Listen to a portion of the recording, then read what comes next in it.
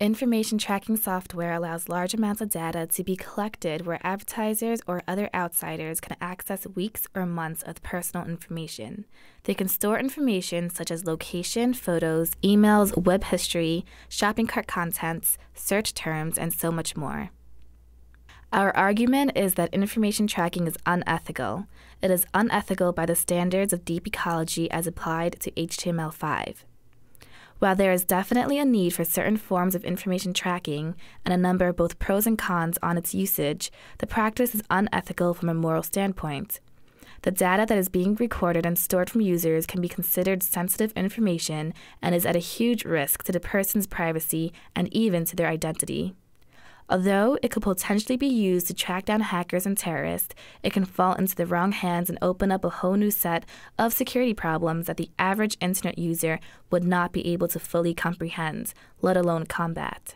In a New York Times article titled "New Web Code Draws Concern Over Privacy Risks," the author says, in the next few years, a powerful new suite of capabilities will become available to web developers that could give marketers and advertisers access to many more details about computer users' online activities. Nearly everyone who uses the internet will face the privacy risks that come with those capabilities, which are an integral part to the web language that will soon power the internet. HTML5. As Pam Dixon, the executive director of the World Privacy Forum in California, said, HTML5 opens Pandora's box of tracking on the internet. Deep ecology studies the interdependent relationship between all things in the world, both living and non-living. For the purpose of this project, our non-living topic of discussion is technology, and the technology we are questioning is information tracking. Duvall and Sessions, two philosophers, questioned the compatibility of technology with the growth of autonomous, self-determining individuals in non-hierarchical communities. Duvall and Sessions view technology as a central institution and propose 7 questions as guidelines to evaluate technology. If the answer to these 7 questions is that information tracking is unethical, then information tracking as envisioned under HTML5 is also unethical. Question number 1. Does this technology device serve vital needs? If it is used properly, information tracking serves the vital need of safety. In this following video, investigative journalist Medicine discusses how it can help national security and decrease crime, but it is also an abuse of power if our information is given to a third party. However, it also invades the vital need of privacy and adds to society's invasive behaviors. Technology Review, a blog by MIT, discusses a new form of malware. Instead of tracking traditional demographic information, the new malware will be able to track behavior patterns, how often someone makes a phone call, sends an email, and ultimately map out a person's entire network. This new form will be more valuable to marketers because an email address associated with an individual who's at the hub of a vibrant social network is clearly more valuable to a marketing company than an email address at the edge of the network. Also, if traditional malware steals your password, you can just change it. If the new malware steals information about how often you email your best friend, it is not that easy to change your behavior. Question number 2. Is this device or system of the sort that can be immediately understood by non-experts? Definitely not. Here is a tutorial to illustrate what someone must go through to prevent information tracking. A person who does not know how to use a computer would not be able to block his settings and prevent malware from infesting his computer and stealing his information. The MIT blog also mentions that the new class of malware will be untraceable. Even a computer-literate person will have difficulty getting rid of it. Question number 3. Does it have a high degree of flexibility and mutability, or does it impose a permanent, rigid, irreversible imprint on the lives of citizens? We have decided that it imposes a permanent, rigid, irreversible imprint on the lives of citizens. We are unaware that a third party has access to our information, and once they have access to that information, we do not know what they plan on doing with it. We are unable to retrieve it and exercise control over it once it is out of our hands, even though it is our information. For example, Google and Facebook track our information and violate internet privacy by selling our information to marketers. Question number 4. Does this technological device or system foster greater autonomy of local communities or greater dependency on some centralized authority? Instead of creating a greater sense or autonomy of local communities or a greater dependency on a centralized authority, it creates a greater sense of fear of this centralized authority.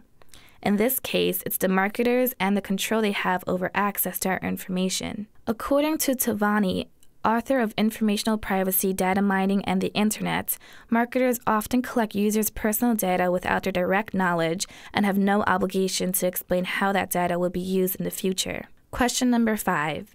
Is this device or system ecologically destructive or conducive to a deep ecology way of life?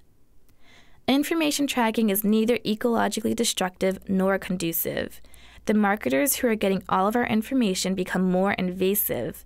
They have control of our information and they can decide what to do with it, whether they want to oversaturate us with advertisements or sell the information to a third party.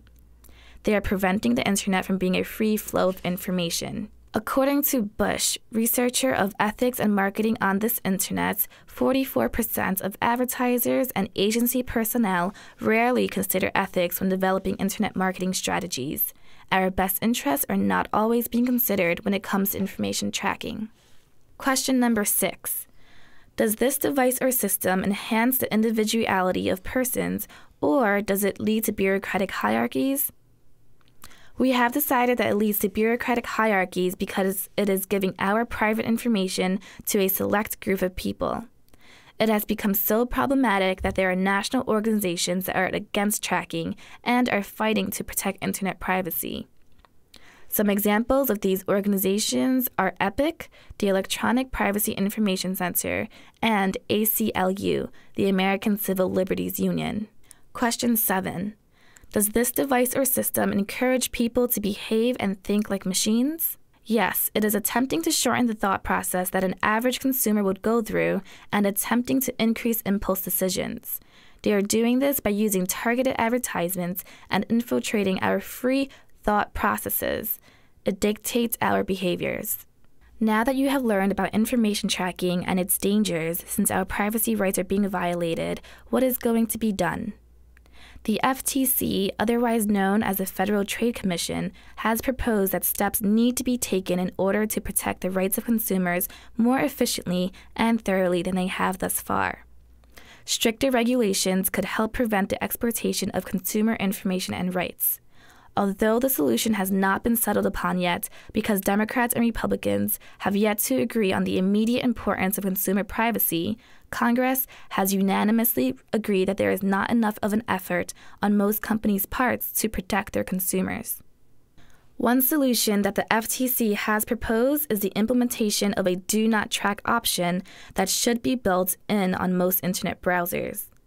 Should the consumer choose to activate the no tracking option, the data tracking of their internet activity will be fully customizable and users can pick and choose which sites they trust with their information, if any.